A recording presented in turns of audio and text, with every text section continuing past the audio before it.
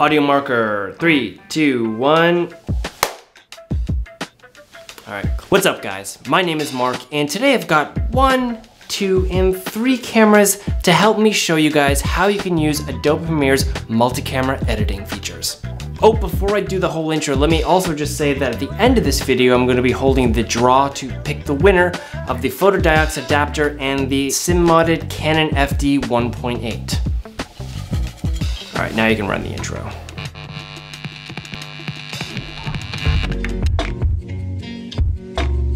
Now before I jump into Adobe Premiere Pro, I just kind of want to talk to you guys about a few quick tips when shooting for a multi-camera editing sequence. Tip number 1, camera settings. Now it's really important to make sure your recording cameras are using the same record settings. Now these settings include the shutter speed, the frame rate, and the white balance temperature. Now by ensuring these settings are all accurate across the board, it will make cutting between the cameras a lot more succinct. Now the second thing is to make sure you grab a sync point either at the top or the tail of the video you're shooting. Now that's why you see people do a clap. The clap is used in post to kind of line up the cameras, and then from there you can group them together. Now these are just 2 things to keep in mind when you're shooting for a multi-camera edit sequence.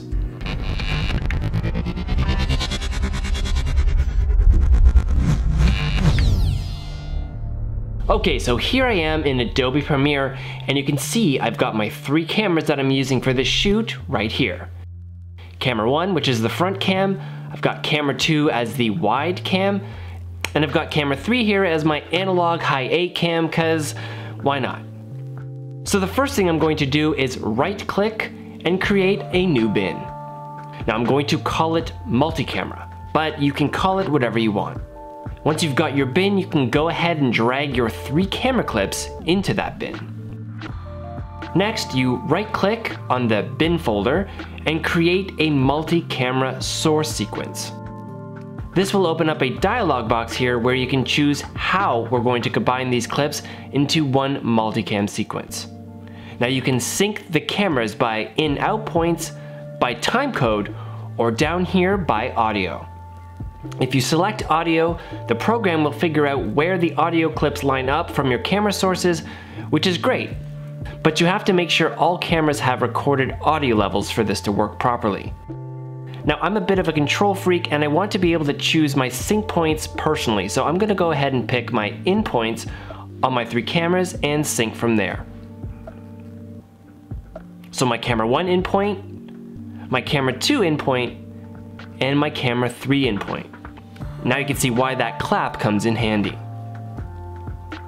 Now for the sequence preset option here, you want to leave this on automatic.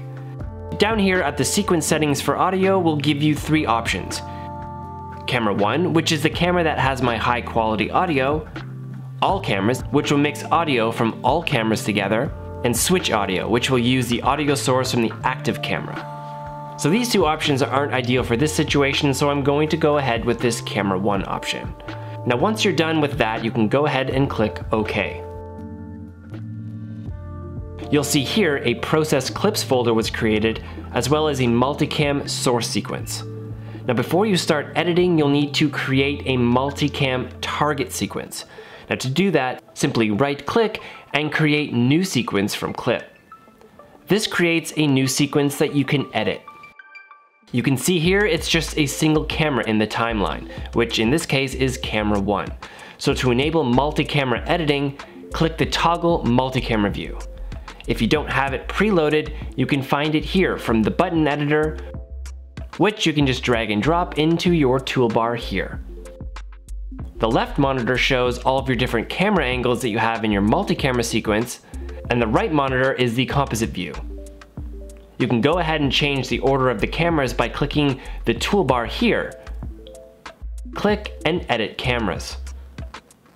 You can change the order and deactivate cameras if you want from these options.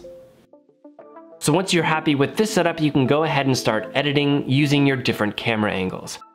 Now to do this, simply bring the playhead to the start of the sequence, hit play, and you can switch cameras in real time, either using the mouse or you can use the keys on your keyboard.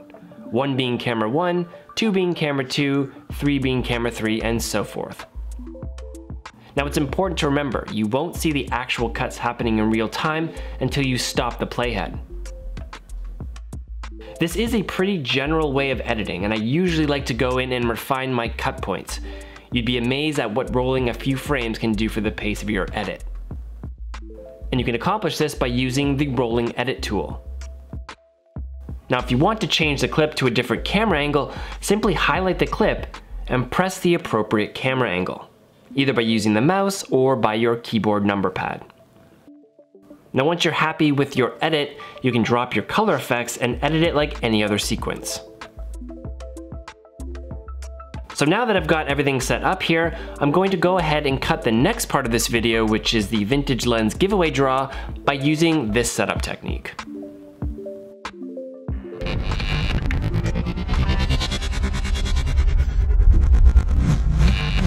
Alright, so with the tutorial out of the way, let's get down to the draw for the sim-modded Canon FD 1.8 lens. At the beginning of this month, I asked you guys what it is about vintage lenses that inspires you, and about 132 of you guys have responded, and I gotta say, I loved reading every single one of those comments. Like this is the main reason why I like doing these giveaways, is I get real interaction with you guys. But the time has come to actually give the lens away. So what I did was I cut up all of your names, printed them out. All of your names are in this jar.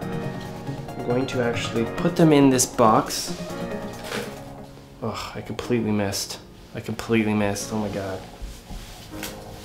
I dumped them all over the floor. Oh my God. It's a good thing there's not too many of them. Put them all in this, all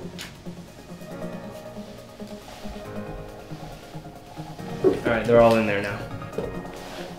Okay, so the winner of the vintage Canon FD 50mm 1.8 and photodiox adapter is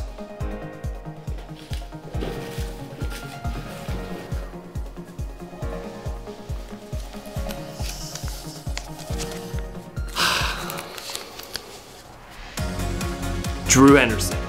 Congratulations, Drew. This lens, I'm sure, is going to be put to excellent use. Thank you all so much for playing. That was a lot of fun. I had a lot of fun. This was the most fun I've had in a long time on this channel. So I hope you enjoyed it. I hope you learned something. I learned that having 1, 2, 3 cameras is a lot more challenging than just having the one, maybe the second camera. 3 cameras is a bit overkill, I get it, but I thought it would be a good way to cover this lens draw as well as introduce this whole multi-camera editing in Adobe Premiere Pro. So, as for me, I'm going to strike this set. I'm gonna go shoot some hoops with my daughter because it is fantastic outside. Thank you so much for watching. Congratulations, Drew, and we'll see you guys next time. I think that's the one. It is hot in here. I'm not complaining. Not complaining, not complaining.